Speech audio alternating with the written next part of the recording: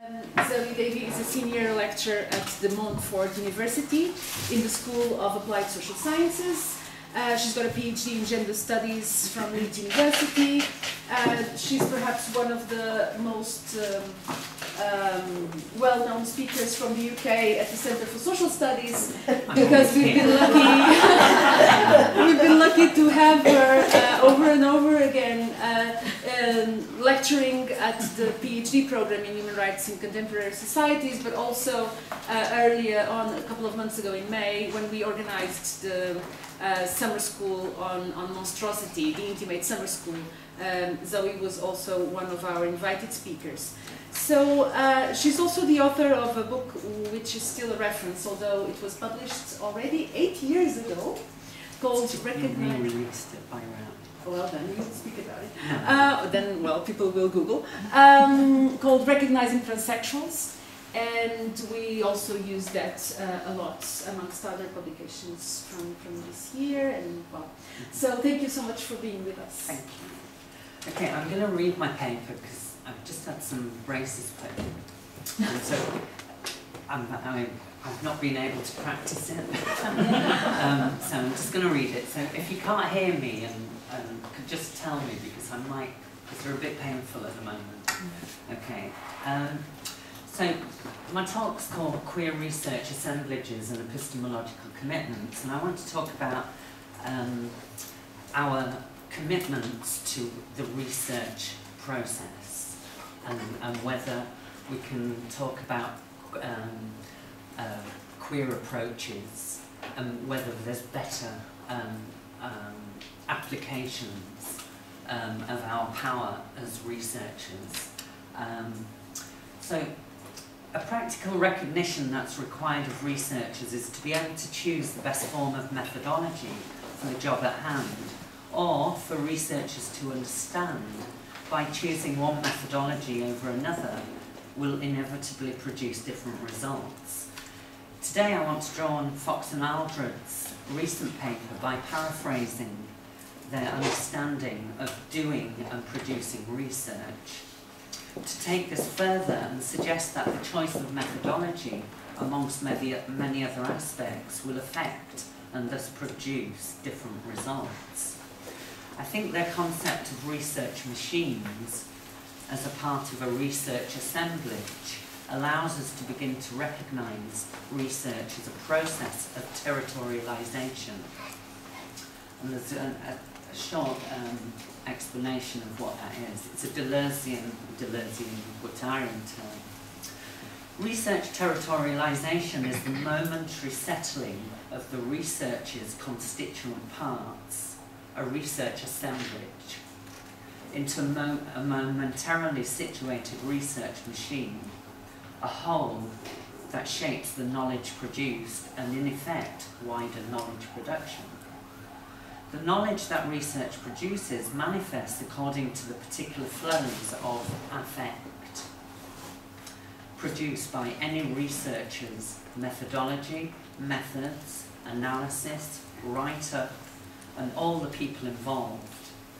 That this materialist analysis of research as assemblage is pivotal to my more recent understanding of research integrity, and will form the basis for a critical framework for this talk around qualitative, and indeed its often quoted nemesis, quantitative social inquiry surrounding trans and gender non-binary people. I'll further show that research territorialisations that are implicated in all research production, as I understand them, has implications for claiming a queer methodological approach to research subjects. Queer methodological approaches within a deconstructive framework, I will suggest, is less productive and arguably less queer than has been claimed. If we take the queer approach as a queer reading of text in its widest sense, including research interviews, artefacts, perhaps even critiques of statistical analyses, queer theory builds upon feminist challenges to the idea that gender is part of the essential self, and upon gay and lesbian studies, close examination of the socially constructed nature of sexual acts and identities. Where gay and lesbian studies focused its inquiries into natural and unnatural behaviour with respect to homosexual behaviour, queer theory expands its focus to encompass any kind of sexual activity or identity that falls into normative and or deviant categories. In effect, queer approaches tend to try show the social constructiveness of genders and sexualities and deconstruct them out of existence, or banish them as mere social constructions, waiting to be replaced by more social constructions, and so forth. As a caveat to this talk, deconstructionism as a research method has often been used in post-structural, postmodern and queer trans studies, and has been useful to dispel concepts and ideas about authentic transgender and sexuality, or showing how particular forms of power are implicated, particularly in the construction of a hierarchy of sexual and gendered beings in societies. However, it's been less successful at debating its own internal inconsistencies when claiming firstly that their participants are queer, or indeed that everything is just there to be negated as inauthentic, and that queer methodologies can negate these authentic claims. This is because logically they must deconstruct their own selves out of existence too, because you can't claim for one to be inauthentic, but or those experiences to be inauthentic, but queer experiences are authentic. So you're becoming in a circular fashion. So queer theory has to fix the normative other by stripping away the multiple contingent aspects to reveal a shell of sexual identity, a shell of life, a shell of law, and so on, or artifact, for their deconstruction to work. We can suggest then from this, deconstructionism as a method of understanding genders and sexualities often proceeds with a zealous commitment to the act of negating people, things, power, discourses, over that of committing to the art of effective production of what Deleuze and Guattari call N-sexes.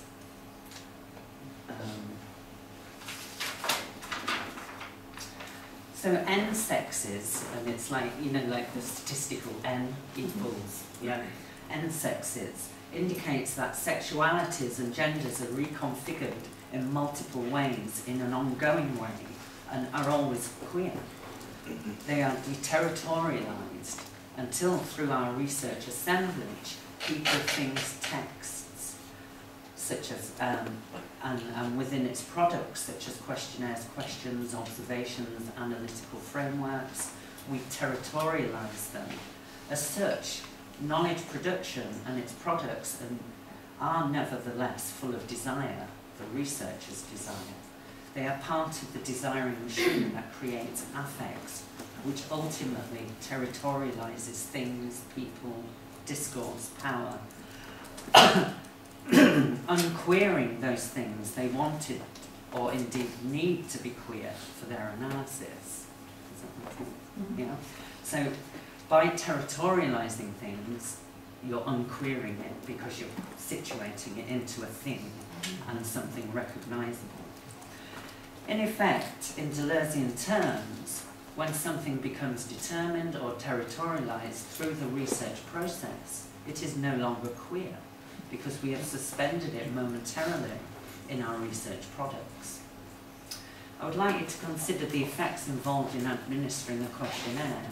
These act on the researcher and respondents, requiring a question to be asked, an answer to be supplied, then answers to be recorded and possibly allocated to a pre-coded category. The instrument is then applied consecutively and independently to each respondent in turn, generating completed questionnaires with marked or unmarked data ready to be fed into an analysis machine. In this case, the research machine acts as a filter, often a screen of the labour effect on and the effect of others on the researcher, such as the ethics committee, which fits into all these kind of other aspects that was talked about before. The serendipity of accessing the sample, and of course the respondents themselves, the moods or states of mind they're in at that particular moment in time when they're responding to the question that the researcher is asking. These are all affective properties that feed into this territorialization and then unqueers what is meant to queer. Similarly, the thematic qualitative data analysis in its simplest manifestation is a machine that manually or via software organizes and reduces non-numerical data, making it more manageable and amenable to systematic reporting, and so on and so forth, creating conceptual schema, thus imposing an analyst-defined aggregation. This is where the researcher's desire comes in, upon the disparate data from the research event. This also happens inductively from the data, but often in these instances, inductive claims assume that we as researchers are unaffected by, or indeed do not affect, the research assemblage. As Biddy Martin asserts, it seems crucial then to sustain a non-censorious curiosity about the complex relations between power and trans and sexuality. I've inserted trans there. Even as we open up the space for curiosity and honest exploration of fantasies, desires and practices in the field of representations.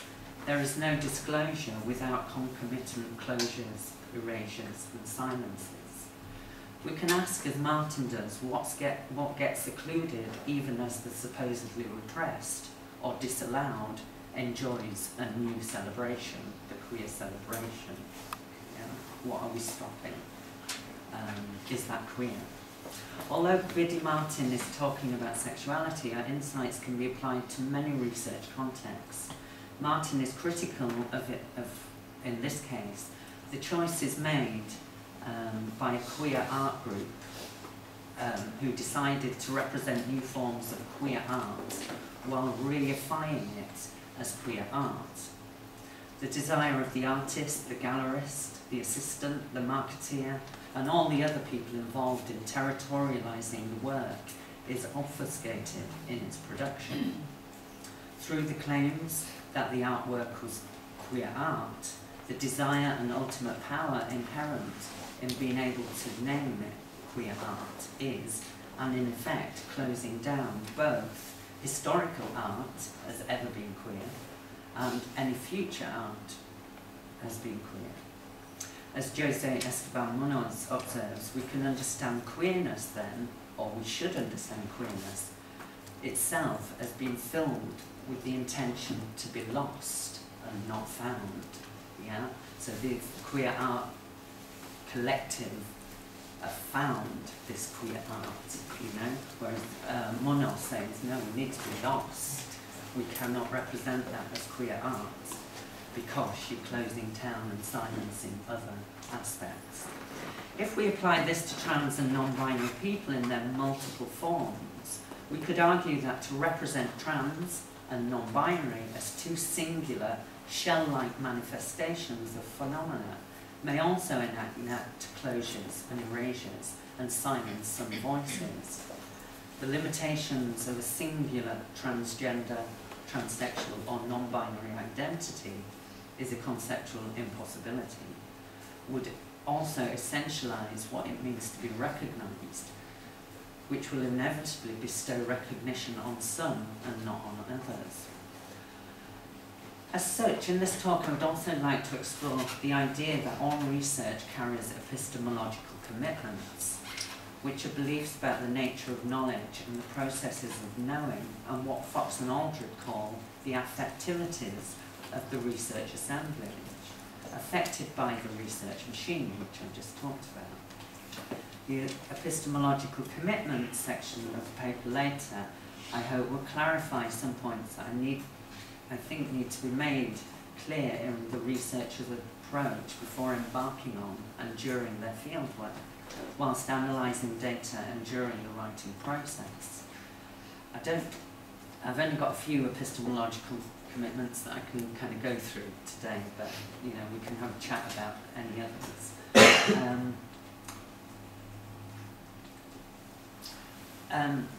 But some of the questions that I feel need answering prior to embarking on, during and post-projects surrounding trans and non-binary people. And I hope to do this by critiquing previous sexological, psychiatric and deconstructive and some trans studies work. So just take as an example, psychiatric understanding that trans and more recently non-binary people has conflated the body and gender and is pervasive in the way that trans people are depicted in medical terms. So numerous papers and healthcare policies and so on and so forth. Trans people are expected to live their lives in order to get what they need to transition or not, as the case may be, a particular narrative within the clinic. Yeah. But some previous work myself and Eliza Steinbach did, we kind of suggested that some trans people understand to disclose their, for example, enjoying their penis or their vagina alone or with another while claiming a feminine or masculine identity is kind of considered dysfunctional by some, pretty much all gender clinic psychiatrists. And many trans people often feel that if they admit to this, that this could lead to exclusion from any form of treatment. As such, trans people are reluctant to relay anything other than the standard narrative to the psychiatric teams. This analysis has implications of the relevance of the data derived in gender clinics case study samples. On the APA's website, for example, what I'm trying to suggest that the psychiatric and the clinical staff have particular research assemblages that they do, but it'll turn out to be a circular argument, and I'll show why. So, what I call kind of data circles. So the analysis has implications for the data derived in the gender clinics. So on the American Psychiatric Association's webpage, the DSM-5 development, the authors noted prior to the new diagnosis in the DSM, from 2007 to 2012, the work groups met regularly in person and they reviewed all the data to develop the new diagnosis. And but their research machine only considered a number of researchers and things, and often these were clinical samples. And so the literature reviews and systematic analyses of existing data can often bring into a particular focus. In this case, however, the scientific literature that was included to form the new gender diagnosis relied heavily on a select group of sexologists who were generally supportive of each other's work. We know this if we access their bibliographies and analyse the incessant referencing of each other's work and the similar lines of argument. Much of the work that has been used in the DSM-5 pre-publication reports, which has clearly influenced the construction of gender dysphoria diagnosis, has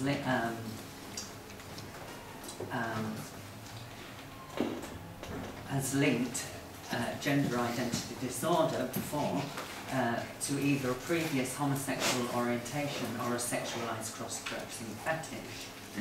And this has kind of ended up into two subtypes of sexuality that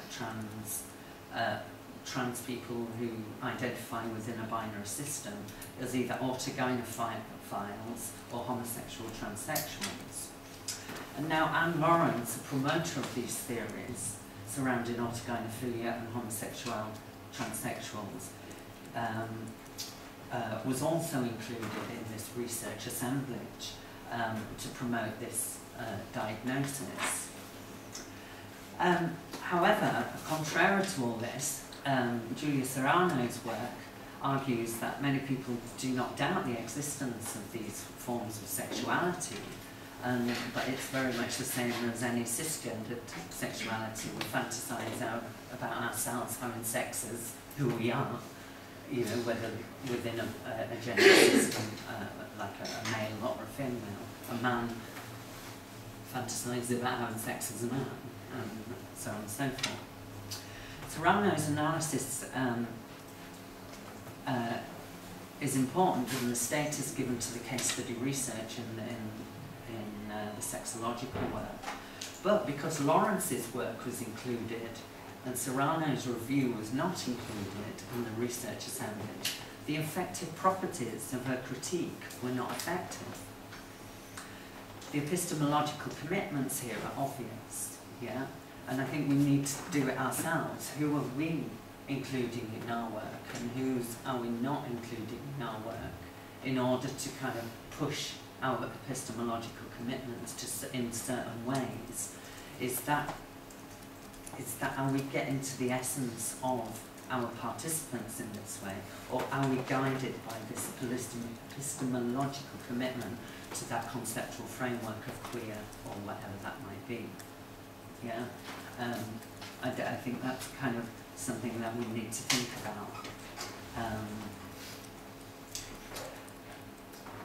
And why I suggest this is because when analyses are formed within this very binary way, it kind of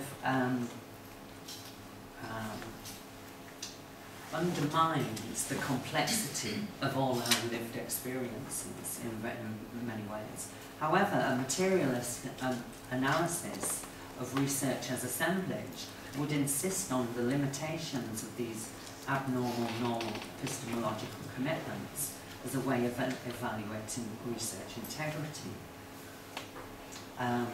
So the use of the studies of sample participants from gender clinics and some of the other scientific research used within a systematic review to establish the new gender dysphoria diagnosis for both trans and non-binary people should have acknowledged that their cohorts have different affectivities than perhaps those participants found beyond gender transitioning programs.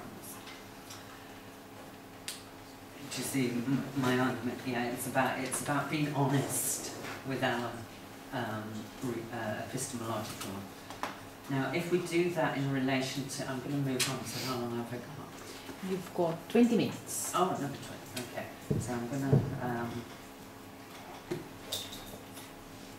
So we can also see this circularity in other disciplines, particularly around psychobiology, neurobiology. Even though in neurobiology they stress non-linearity, contingency and open-endedness about the body and the brain functionality. Once a conceptual framework is imposed on it, then all that non-linearity and the contingency of what constitutes a man and a woman becomes lost. Yeah, and so so that's another kind of area that we need to kind of challenging or understanding the commitments that they're using in relation to, for example, sex dimorphism.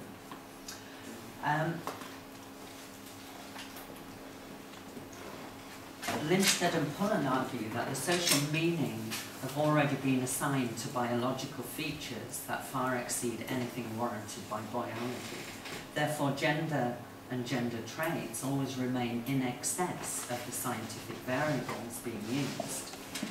In the studies that I've kind of reviewed for this paper, the doing and judging of gendered behaviour ultimately confirms masculinity and femininity within the studies in a circular fashion. For instance, sexual behaviours such as mounting, they use lots of rats and mice in the studies, and they watch like them mounting, you know, like a bit like a dog, you know, or whether they're submissive, and they regard that as masculine or feminine behaviour. And there's some people in London as well who showed some pictures of a monkey up a tree. One was given a truck, like a toy truck, and it was going like this, obviously, you know, because they're kind of quite intelligent animals, aren't they? Look at the masculinity he's demonstrating here. And then one was given a doll, yeah, and it was going like that, and it was pulling the legs apart. Look how caring she is. I was like, what? This is crazy. Anyway, so they've already imposed these kind of circular arguments on their data. Why I've kind of gone around that way is because I think you do also do that very much. So,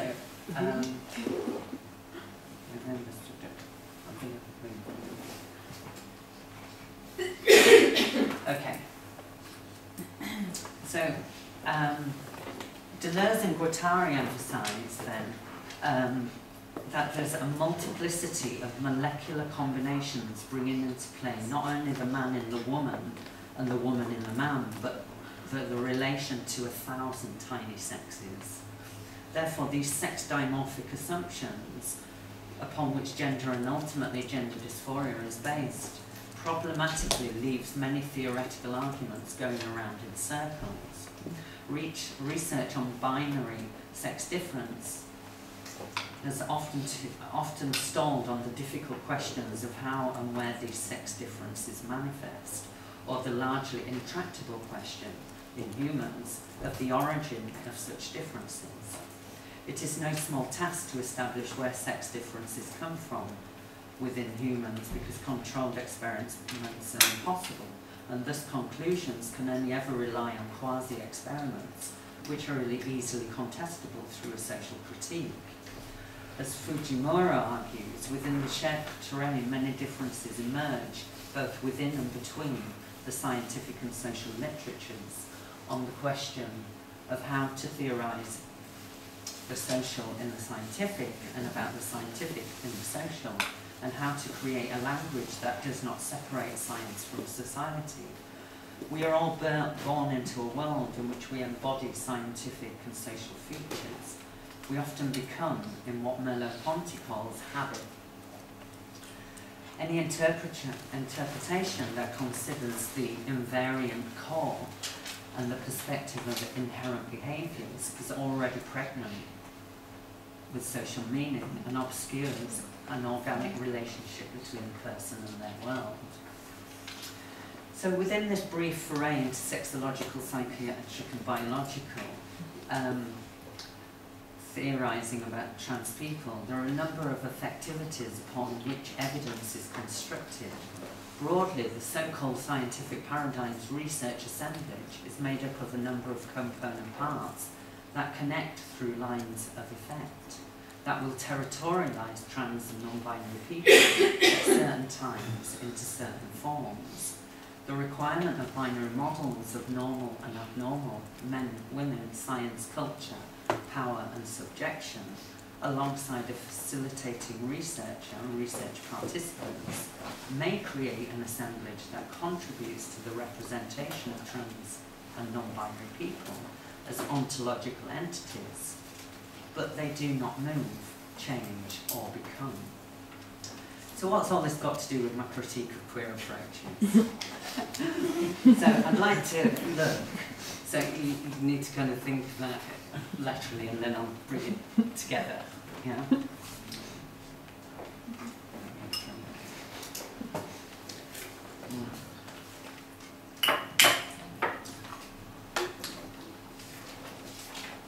As I said, Post-structuralist, postmodernist and queer theory scholars have favoured research questions about how social structures, through establishing hetero and gender normative registers of recognition, work against queer genders and sexualities.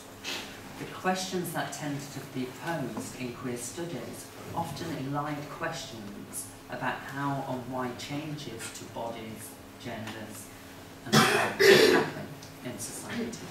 Deconstructionism, as I've said before, as a method, has often been used in many of these approaches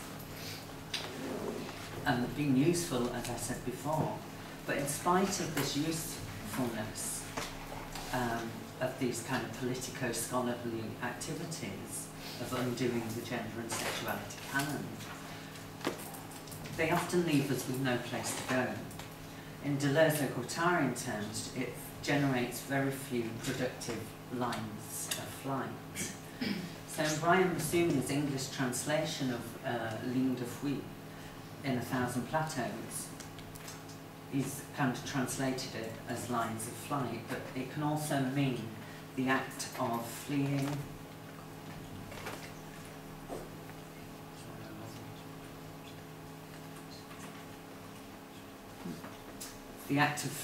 eluding, flowing, leaking, disappearing, into the being lost into the distance.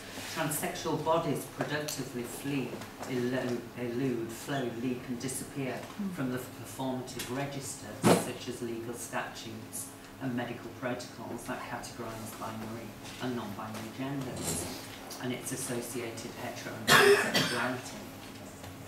However, queer researchers rarely pursue analyses that explore transsexual practices that do these fleeing and eluding,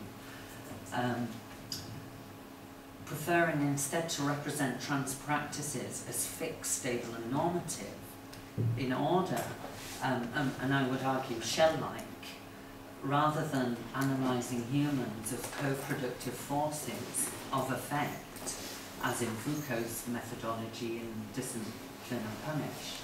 The method of deconstruction pursued often opposes new identities, transgender, genderqueer, non-binary, that are still shell-like, against previously acknowledged binary genders and sexualities, the transsexual, but yeah.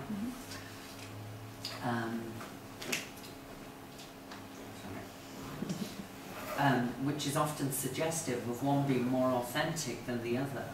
For example, scholars such as Finn and Dell, although they were psychologists rather than trans study people, show that the instability of transsexual claims of womanhood or manhood, by illustrating the volatility of the binary sex system, all very well. You know, that transsexuality is evidently constructed within. In these analytical moves, the new genderqueers are characterised as constructing resistances to the subjugating bodily regimes that have, at the same time, formed the transsexual. Yeah.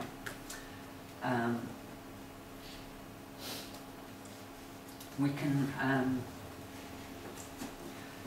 through this logic of negation, these analytical moves must, however, necessarily deconstruct genderqueers out of existence too, because they rely on a fixed gender and sexuality oppositions upon which their genderqueer relies.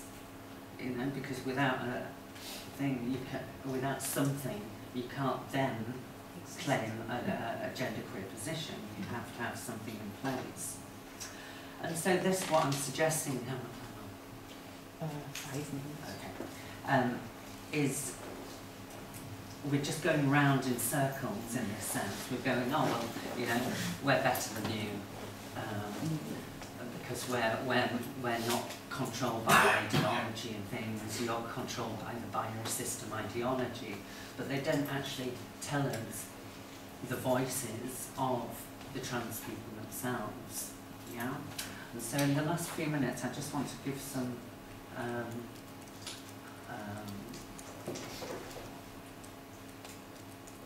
quotations where, but this is, I've just picked a couple of research participants that kind of show Yeah, this participant has had surgery. So has a neo-vagina and blah blah blah. Yeah, and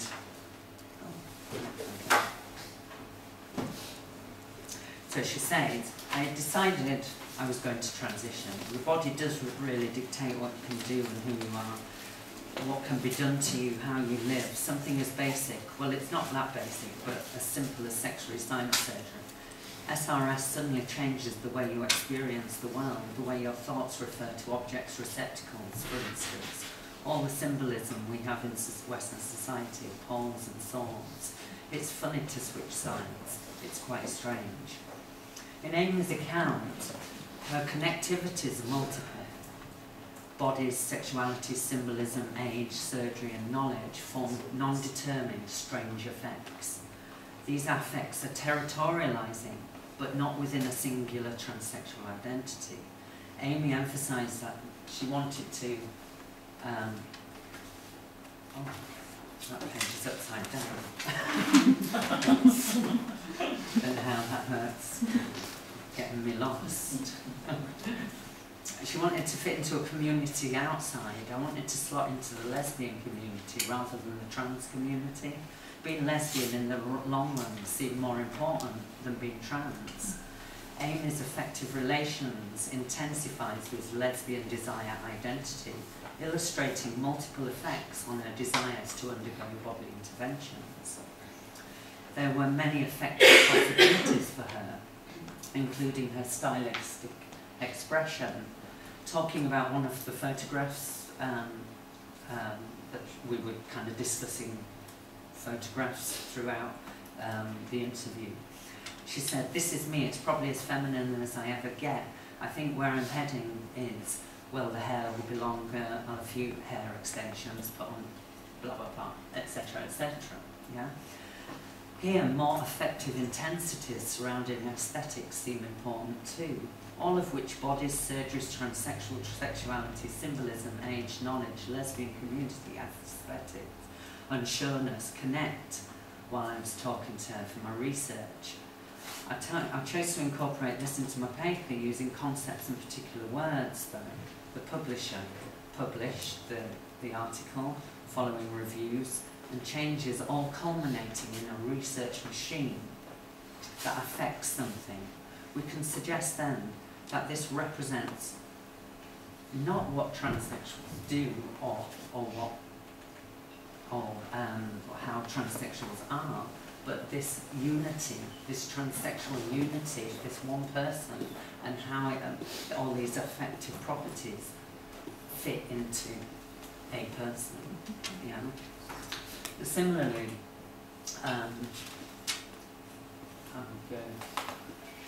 and this is a guy who said, it's swaying more towards it, body modification. And yes, I probably would. It's a huge decision because it's obviously for a lifetime. I suppose, is it wrong or right for me? Not for other people, but for me. Is it something I should fight against? Is this something that I should accept, or should I just learn to accept it? Well, I belong to this group, and there are a lot of people, so I've spoken to them. I think a lot of people find that there are a range of different ideas. Some people feel that they have to have every possible option before they will be happy. For me, if I do one thing, will that be fine for a little while? So, for Charles, his decision for body modification were not based on the pervasive idea that men and women must have a penis and vagina respectively, but what was presently right for him, with the knowledge that lines of flights were always multiple. Multiple intensities were key to participants' claims of self-understanding within the effective parameters of their material contingencies of sex and gendered bodies. Rather than essentializing intensities, participants facilitate ontological desires within lived relations, secure treatment if so desired, and open up the lines of flight surrounding their embodiment because of different intensities. So, I suppose, shall I finish? Okay, so just to kind of round that up, what I want to kind of suggest is that when we're suggesting that this work is queer, but by pitting this binary understanding of those those normative people without actually understanding what that, you know, to me that's shell-like, you know, it doesn't account for, I mean, we talked years ago about the straight queer and things like that, you know, what is going on in their material lives in order to or queer theory often doesn't allow for that kind of materiality of the heterosexual, for example, the queer heterosexual often, and things, and they set up this dichotomy in order to deconstruct things out of existence, which is hugely problematic. And I think that we should start to think about Deleuzean materialist understanding as a notion of queer once we deterritorialise things, knowing that we will territorialise things in our research, but that's our epistemological commitment. And we have to acknowledge that epistemological commitment as not being queer. I think I'll end there. Yeah. Thank you.